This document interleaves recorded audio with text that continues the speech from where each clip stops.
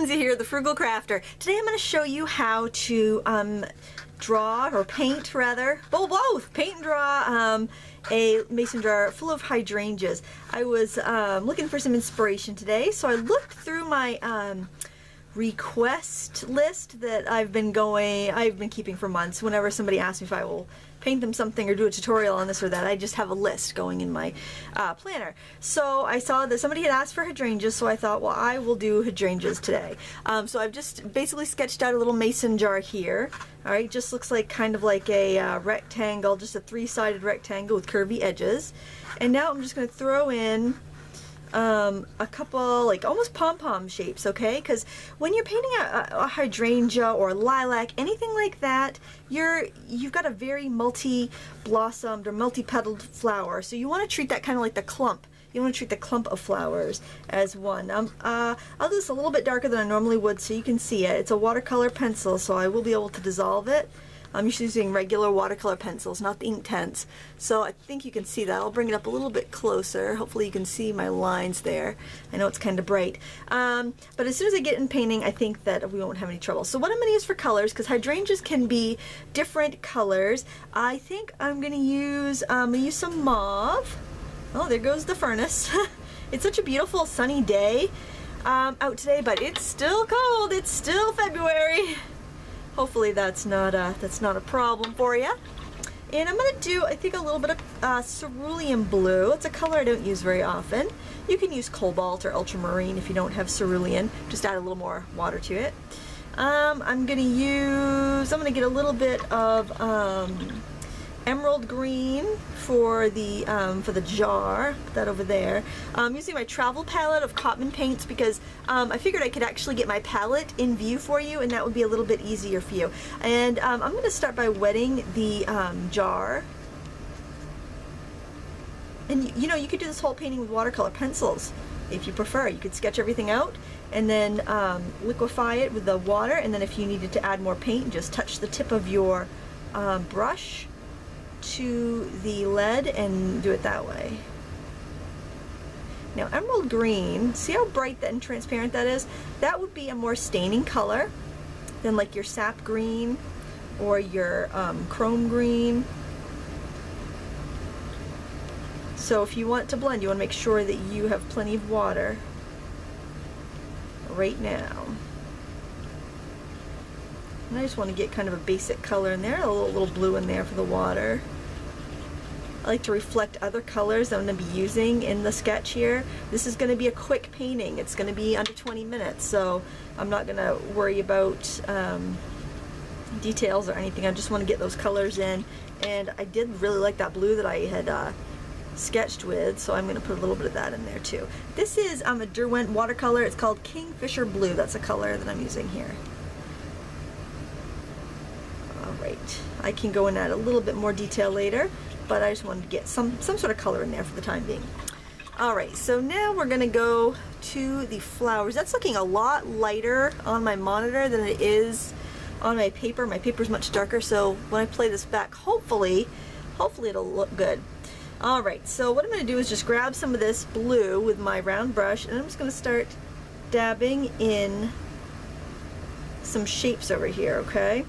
The interesting thing about hydrangeas is that they can change color, and people think it's due to the acidity of the soil, and well, it's somewhat due to the acidity of the soil, but it has more to do with the aluminum in the soil, and you have to have a certain pH for the aluminum to be able to be kind of pulled up and extracted, and it can like vary quite a bit from area to area. You could have blue hydrangeas in one spot and then like 10 feet away have pink hydrangeas. It's kind of strange. They can either, the pink ones can go blue and the blue ones can go pink, but the white ones will always be white, so it's very very interesting. I'm going to do some pink ones up here. I'm going to be careful here and here and here because they're touching wet spots in my picture, and I'm just going to put in some blobs basically. Because when you're looking at something like hydrangeas or lilac, something like that, your brain cannot see every single petal at the same time. We'll paint some with detail at the end, but to begin, we want to just get in the basic shapes, because your eyeballs can't focus on every bit of that picture at once. I'm painting on Fabriano soft press paper because I don't anticipate I'll have to lift too much off here, so you can use whatever kind you like. This is just what I would consider a practice sketch, so so use whatever you like. Sometimes I get asked, can I paint on cardstock? Well, you know, I have, like, you know, stamped images and watercolored them on cardstock. It's just not going to take the amount of abuse or the amount of water that watercolor paper can take. So I don't think it would be that great for practicing techniques, but if you're using it for a card or something, I think you'd be fine. I think I am going to add a little bit of ultramarine blue to that. It's interesting color mixing there. I don't think I've ever painted a hydrangea before. This is a first. First for both of us, probably. All right, let's see. I think I want to get some more, I think I want to have a warmer pink, so what I'm going to do is undercoat with a little bit of yellow over here. Spread that around a bit. And then go in with my, my mauve. I don't want it to go orange. I'm just going to put some colors in there. My jar seems to be pretty dry. The soft press paper doesn't seem to blend as well, so I can kind of go right, if it's something like this where I want to paint quickly, it's actually a positive because I can go right next to it and not worry about it. I'm going to let those colors blend, and then I'm going to go in and add more details later. I really hope that furnace isn't too loud in the background. I know sometimes when I'm painting I get kind of mellow and I don't speak up very loud. And let's see, I think I'll do another blue over here, and I want to add some shadow to that, so I think I'll do some ultramarine blue because it's a little bit darker, and add a little bit, I think I'll add, actually, I think I'll put some of that mauve in there. And I think I'll put a little bit of that green in there, and I think that's going to make me a nice gray. Mix all those colors.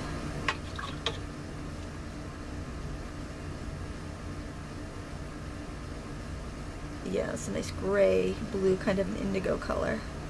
So I didn't use my burnt sienna in blue combination I use a lot because I don't have burnt sienna in this picture, so I'm using colors I already have. And I'll be using that and other shadows on these blue flowers. And I think I'll do a very similar color over here. Start off with my blue, and then mix in some of that gray color.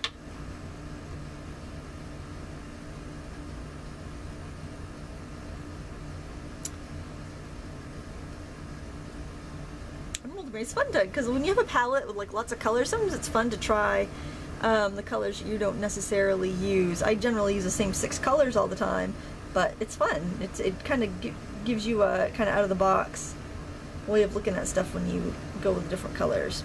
Alright, while that's drying, I'm going to focus on the jar a little bit, and I'm going to use some of this this gray that I mixed up.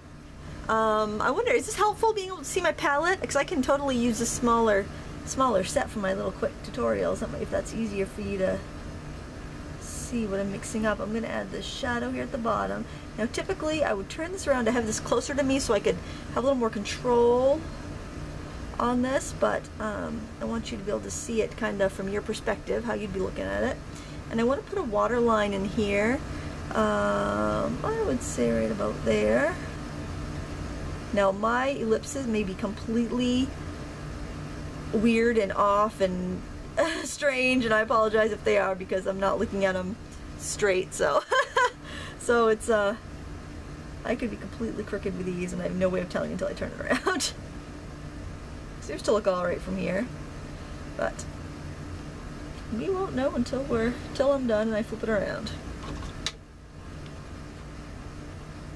It's a little strong. I want to soften that up a little bit with some water.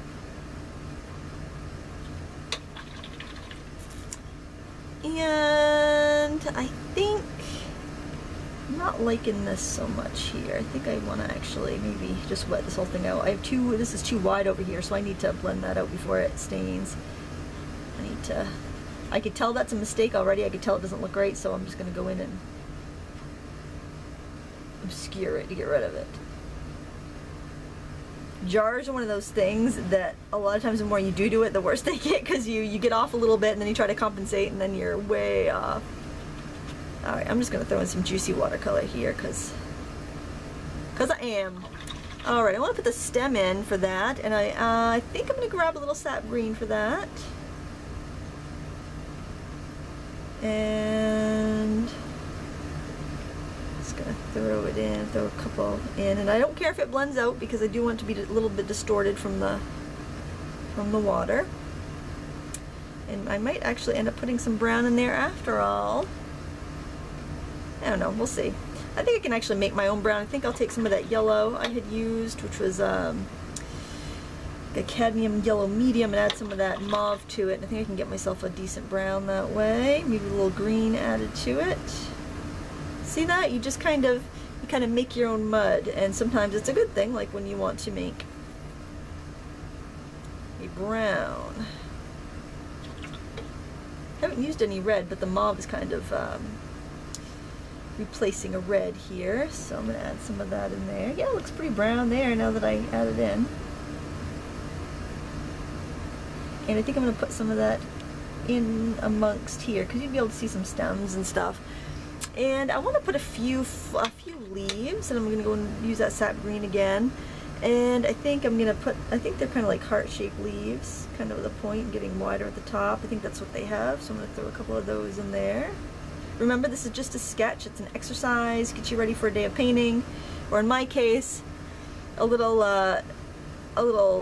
time to create a little bit before my kids got home. My house was just a wreck, and I had to tend to that before I could come downstairs and play. And I only have like an hour before the kids go from school, so it's like I need to paint something. What am I gonna paint? Don't you hate it when you have time and you can't think of what you want to paint or what you want to create? That's so frustrating. A good thing I have the request list. That's all I can say. Alright, for a shadow on that, I'm going to use some ultramarine blue and some more of that sap green to give me kind of like an evergreen color. I'm just going to add it up near the flowers so it can kind of be kind of like a shadow because it's tucked in. The flowers are blocking some of the light to it. And I can get my brush. Any brush has a beveled edge like this, or cut up piece of credit card or whatever, and I can scrape in my veins into the wet paint. You can even go over a little bit if you don't feel like it's dark enough. I get a little bit darker of a line if I use the cut up piece of credit card. I do notice that. And I also notice that my Cotman paints are a little bit lighter than the M Gram I generally paint with if I'm using my big palette. Because the M Gram are artist quality and they've got a little bit more pigmentation, but these are fine. These aren't bad paints at all. One more shadow over here.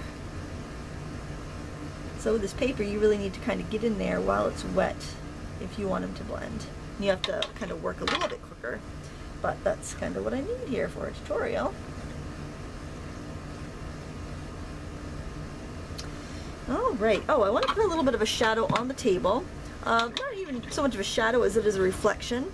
So what I'm going to do is just add some water down here. It's going to have soft lighting, nothing too strong, so I'm just kind of adding water all under the base. I'll pull it up a little bit so you can see a little bit better. And then I'm just going to kind of add any of these colors that I've used already.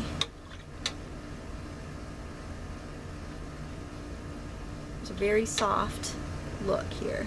I'm showing you a lot of little cheats is what I'm doing, because these little cheats are how you paint quickly. You're kind of like a magician. You fool the eye a bit, you know. You just kind of put in these blurry little lines, and your brain puts the rest of the picture together. It's just a little crafty cheat. So I made gray. I took that brown that I made with a little ultramarine blue, and I'm going to add that really close touching, and that's going to give me that just a little hard shadow, and then it's going to fade away to nothing. And I can go in and add some of that to my base as well, because I try to repeat my shadows here and there. so I don't end up with anything that looks really out of place or discordant. I decided that while I'm doing my painting tutorials, I'm going to just kind of throw in little smattering bits of kind of artsiness, you know, explain why we do certain things, and instead of it being so hit or miss, because when you've been painting forever, you don't even think about, you know, composition as much as, you know, when you're starting out, you're trying to figure out why some pictures look really good and some just look awful. So I'm going to try to add some of that info in as I'm working. All right.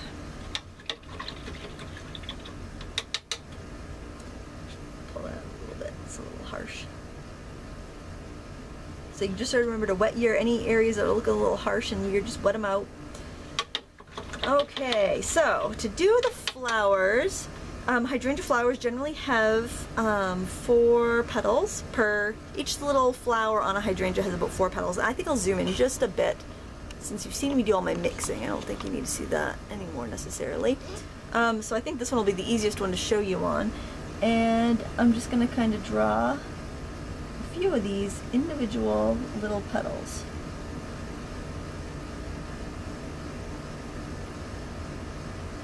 Okay, then I'll just wet my brush and just kind of pull in the color. Okay, you don't want to go too defined. Just do a couple full flowers, and then you just throw in a few petals after that.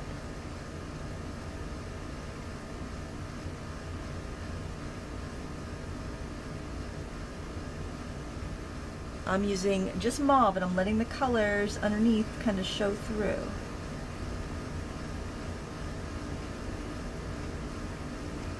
Okay, you got to let the let your underpainting do the work. Okay, and now I'm just throwing in kind of wiggly lines, because your brain sees the 2 petals in front and will fill in the rest of the blanks. It'll say, oh yeah, that's hydrangea. Look at all those petals she painted in there. Well, no, I painted like 2 flowers and the rest are just squiggly lines, but nobody needs to know that, except for, you know, you guys. Right? It's our little secret. Nobody needs to know how easy this is. I don't mind telling people how easy it is. And then maybe I can put one more full flower in there, and I'm still using that same number 6 round brush. This is actually a Cotman brush. I just have to make sure I'm very careful not to leave any of these wooden handled brushes in my water. I typically use the plastic handled ones, because if they get left in the water overnight, the wood isn't going to swell and the bristles come loose or anything like they can with the wooden handled ones. So, but these are nice. They come to a nice point. They're very affordable too, which is nice. As are the aquilons that I also use. I am not a brush snob. I like synthetic brushes because they're they don't support the fur trade, and quite frankly, they work very well. Alright, and then if I want to put some little centers on there, I'm trying to rack my brain here. I think that the centers on those might be yellow, so I'm just gonna hope that's the case and dab in a few just little yellow spots here and there, because we're just, you know, we paint one thing in detail and the rest we just kind of trick everybody. Okay, let's do a blue one before we run out of time. It's yeah, 18 minutes here, so I've got about a minute and a half. Gonna do a little bit of ultramarine blue and ultramarine blue and cerulean blue. Again, we're gonna paint 1 or 2 flowers and do another one over here. You know, nothing fancy. Wipe off our brush and drag the color in. And so you're going to do this for every flower. If you have to go and add some more color, go ahead. I didn't put very much on there. I think I need a little more. Alright. So what I'm going to do, actually, I think I'll pause the camera so I have a little time left. And then I will do the same thing for the, you know, the rest of these, and then come back and show you the finished one. So just hang on, I'll be right back in a couple seconds.